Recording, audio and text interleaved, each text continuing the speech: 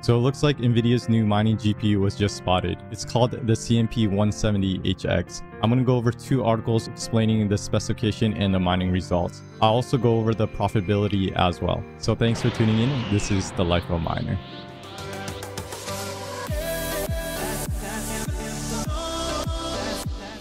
So the first article is from Video Cars, and it states right here, Nvidia CMP170HX crypto mining card spotted. Passive design offering 164 megahashes hash rate. CMP170HX, Nvidia's own mining card. Most CMP crypto mining processor cards were based on board partners design, but CMP170HX is an exception. And here are 2 pictures of the CMP170HX.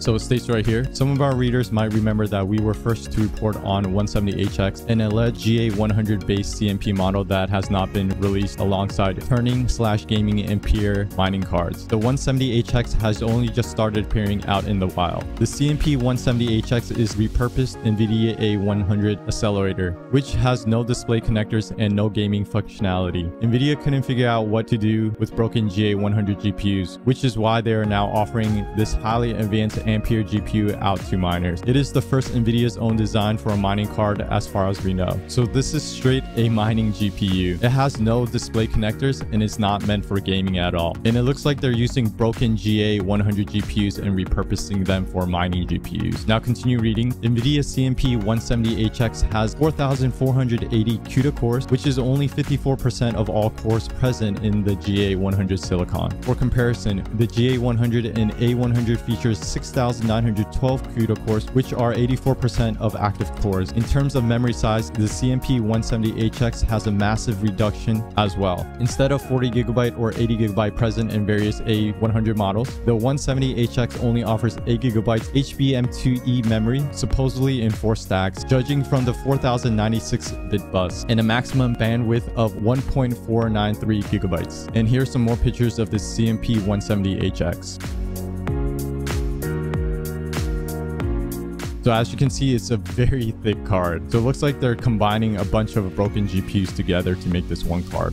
So continue reading. Nvidia wanted to ensure that CMP170HX has no purpose to gamers and researchers who might have wanted to use it computing power instead of data center Ampere series, which undoubtedly are much more expensive. In order to achieve that, Nvidia has limited the PCIe interface bandwidth to version 1 and only 4 lanes, despite physically being 16 lanes. This would be a severe bottleneck to many workloads, not just for crypto mining. So it's not even useful for data centers. It's strictly just meant for crypto mining. According to GPU-Z data, the GPU has a base clock of 1140 MHz and a boost clock of 1410 MHz. The board is detected as device ID of 20C2 and it's using Nvidia's 471.41 drivers. So this is what GPU-Z detected.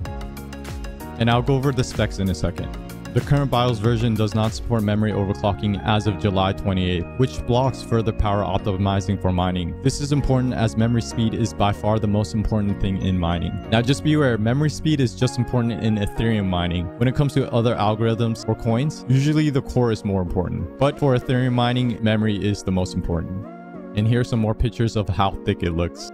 In the actual mining test using the F-hash algorithm, the GPU offers up to 164 megahashes without optimizations, just as much as Nvidia promised in their official specification datasheet. It is nowhere near 200 megahashes, and it might be hard to reach such a hash rate, the author notes. So according to the mining test, it looks like it's getting around 164 megahashes, pulling around 250 watts. Now, if you want to compare that with an RTX 3090, a RTX 3090 gets around 125 megahashes, pulling around 350 watts. So this is definitely a lot more efficient than the best gaming GPU out there as of right now. And scrolling down a little bit, you'll see Nvidia's crypto mining cards that were already released. So this is the CMP30HX, which gets around 26 megahashes pulling 125 watts. The CMP40HX gets around 36 megahashes pulling 185 watts. The CMP50HX gets around 45 megahashes pulling around 250 watts. The CMP90HX gets around 86 megahashes pulling around 320 watts. And now the CMP CMP170HX gets around 164 mega hashes, pulling around 250 watts. I'm going to go back to the previous picture. So according to this picture, the CMP170HX gets around 164 mega hashes, pulling around 250 watts. It looks like it uses a CPU 8-pin connector with 2 times PCIe 8-pin adapters. So the memory size is 8 gigabytes. It looks like it will be available in 2022 around the second quarter. It has 4,480 CUDA cores. It has a boost clock of 1.4 gigahertz, and the PCI connector is Gen 1 times 4. The memory type is HBM2E, and the memory bandwidth is 1.5 TBs. So it looks like this may be one of the most efficient Ethereum mining cards out there. Now, the article states that this card was not tuned, so you may be able to get a little bit more hash rates and dropping the power a little bit more. But for other algorithms or coins, this card may not be as good. But only time will tell once someone gets this card and tests those other algorithms out.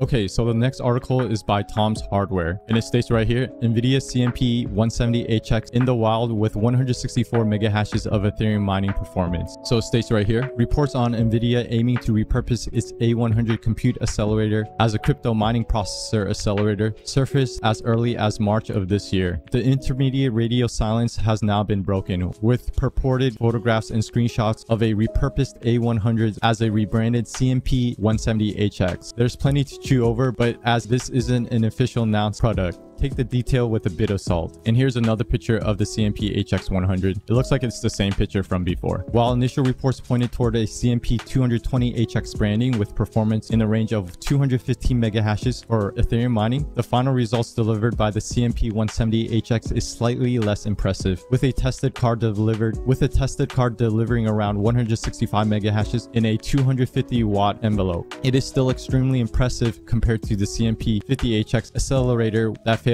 in the same 250 watt envelope, though that card can only output 45 mega hashes, less than a third of the CMP170HX performance. Thus, Nvidia seems to still have some headroom for the eventual 220HX release, at least judging from these specifications on offer in this 170HX. So if you don't remember, there was a rumor of an Nvidia CMP220HX, which was offering around 210 to 215 mega hashes. It looks like that card is still a rumor, but down the road, it may still come out. So continue reading. Being a cryptocurrency mining oriented card, Nvidia cut everything that wasn't strictly necessary for a typical mining workload. Besides the aforementioned headless design, the CMP170HX features only 4,480 CUDA cores, 54% of GA's 100 design cores. Its HBM2E memory has been reduced to the bare minimum for Ethereum mining, with 8 GB HMB2E memory across 2 GB stacks, delivering a maximum of 1,493 GB of bandwidth across its 4,096-bit bus. Nvidia even slaughtered the PCIe bus on this card. The link is limited to a PCIe 1.1 X4, this offering only 250 megabytes bandwidth across its PCIe bus. For reference, modern graphics cards with PCIe 4.0 times 16 achieves 32 gigabytes across the bus. However, mining workloads aren't dependent on the bus speed for performance. While most other application users might want to use this card for,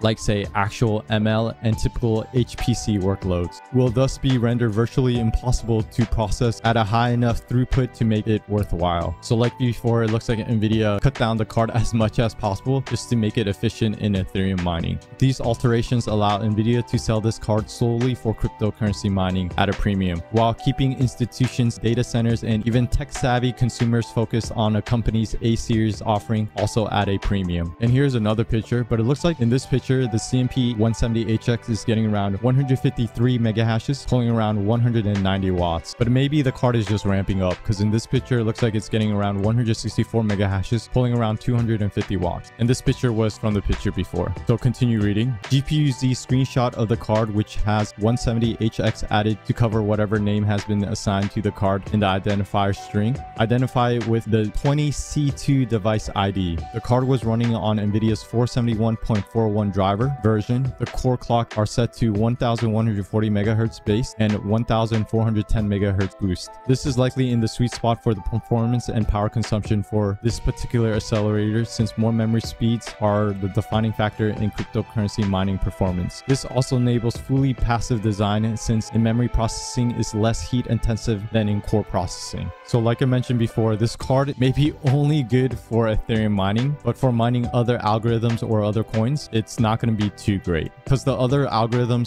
/ coins are more core intensive compared to memory.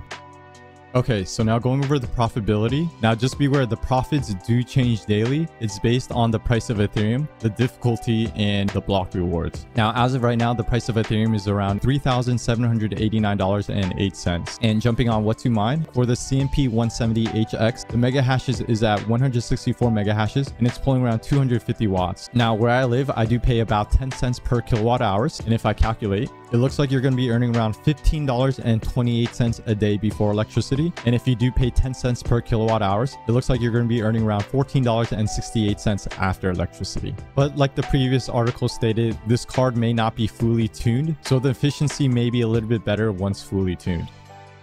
Okay, so in conclusion, this may be one of the best efficient mining cards out there. Now, I did create this chart showing all the Nvidia CMP HX cards that came out or that is rumored. So looking at this chart, the CMP170HX gets around 164 mega hashes, pulling around 250 watts. Its efficiency is at 65.60%, which beats out every single graphics card out there. And if you do want to grab this chart with every graphics card out there mining Ethereum, join the Discord and it'll be available in there. Now, the thing about the CMP HX cards, I try to order the older ones before, and in order to do so, you have to buy them in batches of like 1,000 plus. So obviously, these CMP HX cards aren't meant for regular consumers. They're only meant for big facilities that are willing to buy batches of these CMP GPUs. Now, you can buy them secondhand, but you're going to buy them at a major premium, so it's not worth it. So that's why no regular consumers have these CMP HX cards, because they're only offered to mining facilities unless you're willing to pay a huge premium for them. And more than likely, it's going to be the same thing for the CMP170HX. Now, the price, we still have no idea, so more than likely these cards will be very expensive, but these will be one of the best cards mining Ethereum. Now, another problem is the merge is supposed to happen in the second quarter of next year anyway. So by the time these cards are mass produced and come out, Ethereum mining may already be over. But knowing the Ethereum devs, the merge and POS may be delayed even further. And if so, these GPUs will be one of the most efficient GPUs mining Ethereum out there.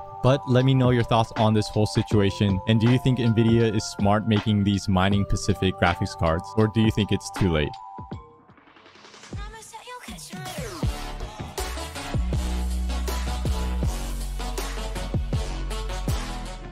Okay, so there you have it. This is Nvidia's new Ethereum mining GPU, which is the CMP170HX. Now, if you want to check out the articles, I'll have the links in the description below. And if you have any questions you want to ask me live, I do stream live on Twitch at twitch.tv/thelifeofaminer every Sunday, 2:30 p.m. US Eastern Time. And if you do need any type of help, definitely join the Discord. I or someone knowledgeable will definitely help you out. Okay, so hope you enjoyed this video. Thumbs if you enjoyed it, sub if you're excited to see what's next. But of course, thanks for watching, and always, happy mining. Thanks for watching The Life of a Miner. This is Gohan from Dragon Ball Z. You don't want me to get angry and turn Super Saiyan, so make sure you subscribe to The Life of a Miner. I'm also the narrator. Next time on The Life of a Miner.